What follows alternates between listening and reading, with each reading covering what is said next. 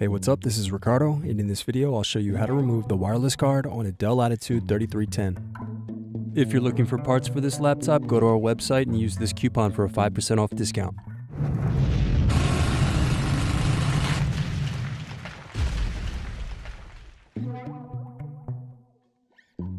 First unscrew, then use fingers to separate and remove base cover.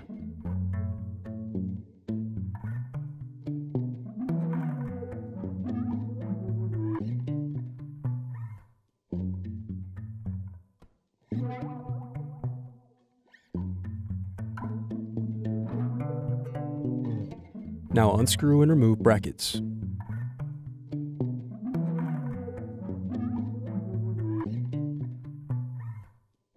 Then disconnect and remove battery.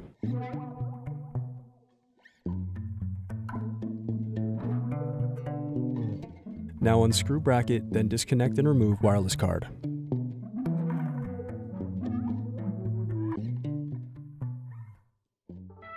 Thanks for watching.